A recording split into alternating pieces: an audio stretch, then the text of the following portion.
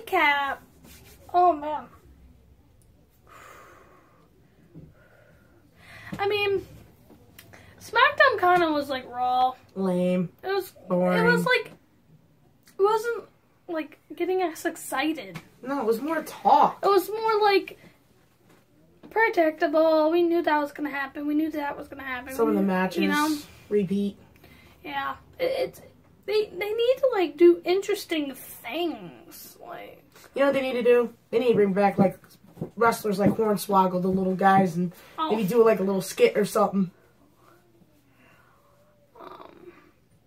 Well, what started off SmackDown was Miz TV. Oh, yeah. He's coming out and he's introducing his guests, but the way he said it, this is funny, though. The way he said it, he goes, the Scottish Psychopath, and then the best in the world. Oh, wait. The best in the world. Man, that was funny.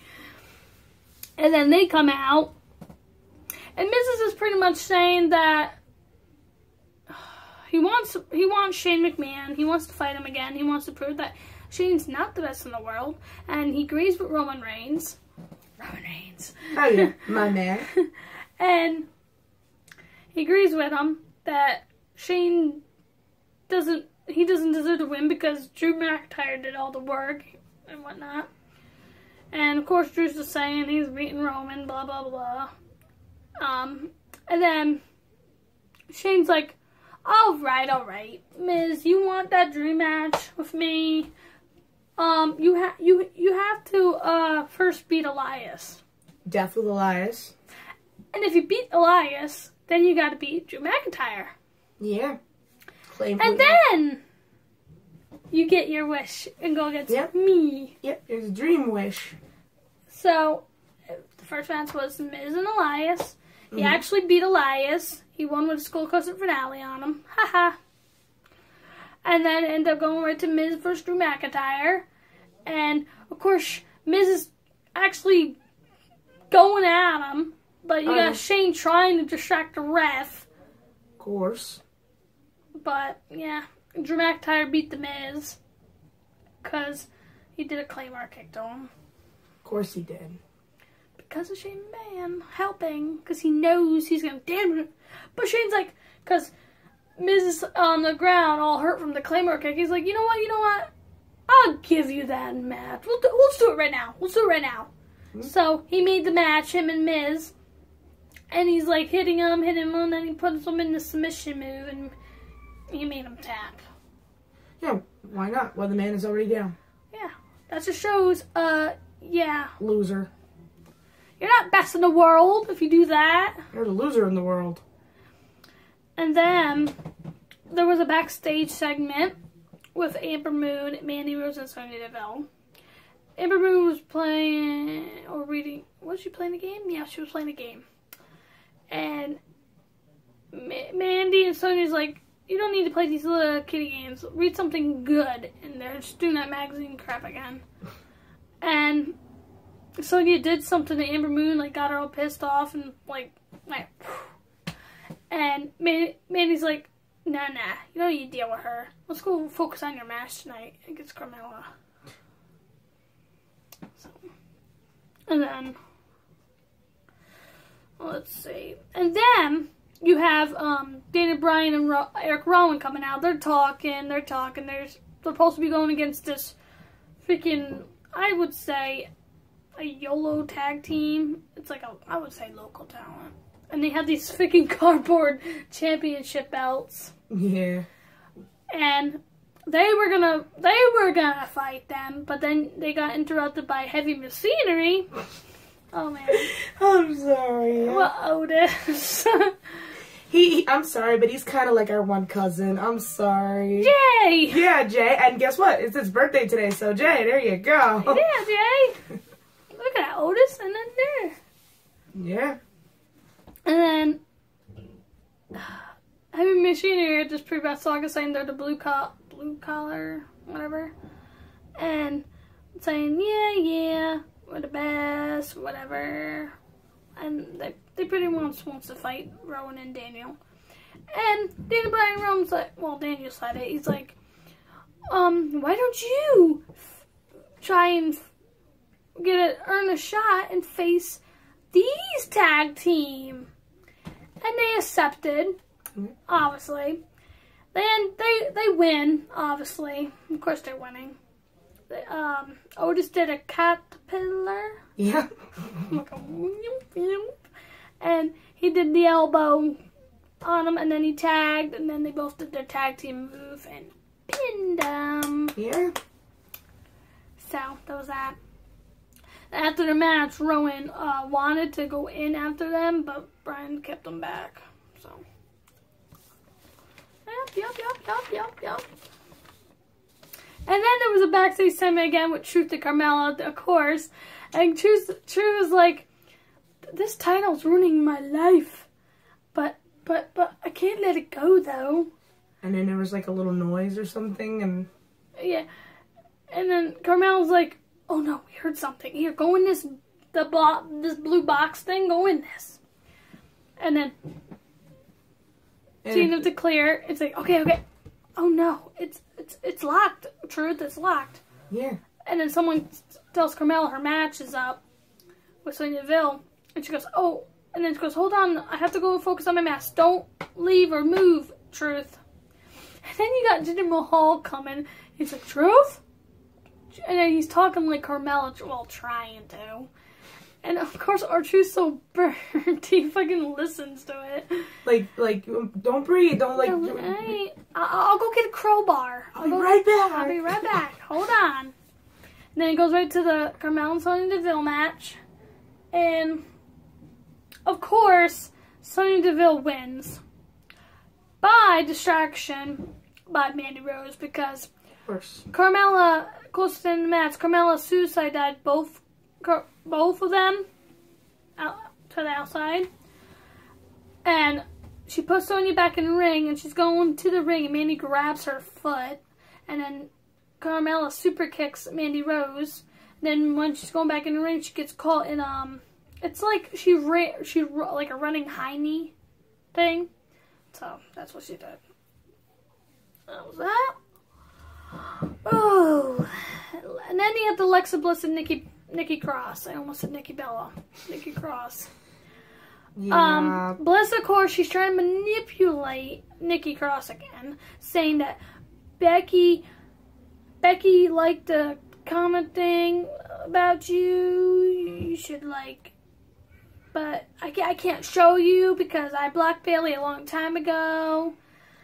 She's just trying to pretend to be your friend, man. No, yeah, I know what she's trying Nikki. to do. I know what she's trying to do. She's trying to get Nikki to be on her side, so when it gets to the title shot, Nikki can help her win that title.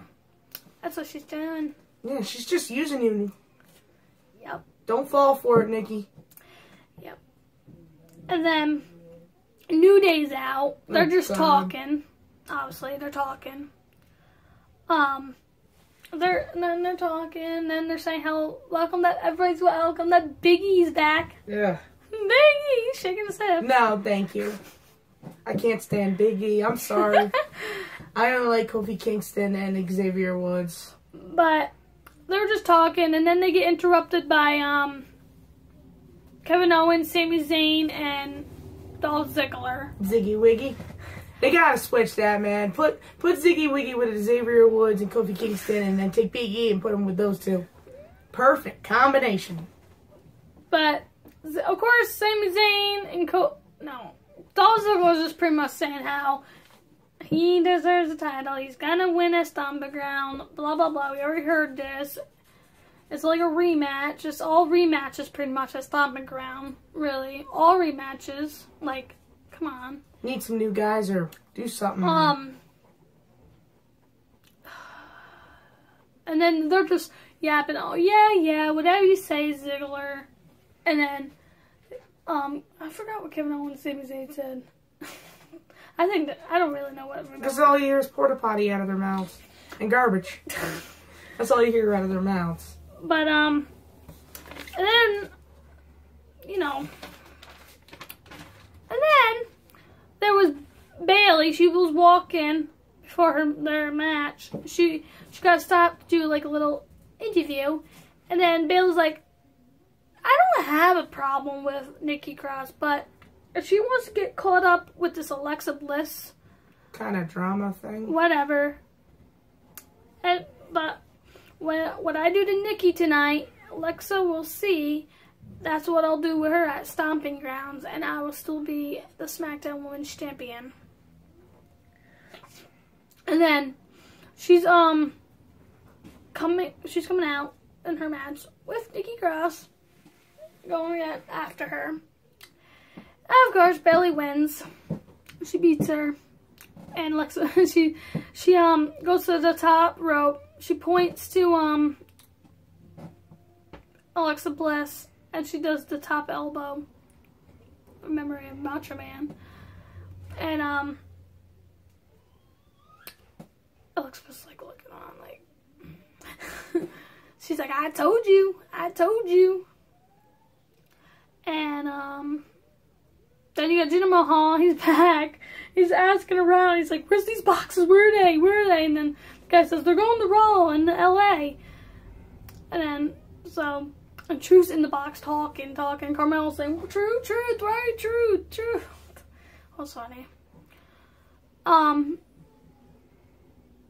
then Aleister Black, just another promo again. He just wants to fight. He's asking, come to me, I want to fight. Or whatever, he just wants a challenge or whatever. Who will challenge Aleister Black? Come on, we need him to fight already. We don't need him to sit down. No. Come on, don't. No, it's on this one, right? And now we got the New Day match. Oh, man, versus Kevin Owens, Sami Zayn, and Ziggler. New Day wins. Kofi ends up doing Trouble in Paradise to, who was it? Was it Ziggler? I think it was Ziggler. Yeah, I think it was, because the way he moved. No, or Sami Zayn. Wait, no, are you sure? Because I think Sami Zayn tapped. Yeah, he tagged him in. Because Big E did belly to belly on Ziggler, and then he tagged Kofi, and then Ziggler, he got to Zayn, and then, yeah, it's hard to me. I wrote it so tiny. It's alright. But anyway, in that outcome, Kofi did Trouble in Paradise to Ziggler, so, yeah, it's always rematches. All rematches. That's all I say. Well, if it's a repeat match, then they should change it up a bit. Like, look, something. Here are matches so far. Dolph vs. Kofi. Seen it already. Roman vs. Drew. Seen it already. Seth vs. Baron Corbin. Seen it already. What else? Shane versus The Miz. Right? No. Wait, no. But, get my point. Same matches. Oh, no. Becky and Lacey Evans. Same match. They already had one. Repeat matches, pretty much. That's what it is. But that was SmackDown Live. What did you thought about it? Did you thought it was, Do you really think they need to change it up again? So, yeah, just let us know. Let us know. Yeah, it was kind of like iffy. Yeah, just let us know. That's all I gotta say is let us know. Make sure you like, comment, and subscribe. And we'll see you next time. Bye. And now it's 2:05 live. Yeah. Oh boy, it actually had 3 matches. Which was pretty good. Because I think last week was 2. Yeah. It actually is a big. Oh, we got already Jack Gallagher already in the ring, and he's going again. You could totally recognize him with his white skin and his ugly looking socks. She always points out those socks. It's weird, and the way he stands, like, come on. But he's actually going against a familiar wrestler, Chad Gable, and he cut his hair. It's like, whoa. Whoa. It looks totally different. Kind of looks better with short hair, I say. I was like, okay, you don't want to do, you're not on Raw, don't want to do Raw and SmackDown, you want to do 205 Live. Okay. But, They were in the beginning. They were pretty much doing that. What you can do, I can do better thing. Like they were like holding each other's hands and like slamming back and forth. But and then Gallagher in the match, he lifted up Gable, holding him just kept holding him like this. And he was holding the other. Where they were holding, I don't think so, but whatever.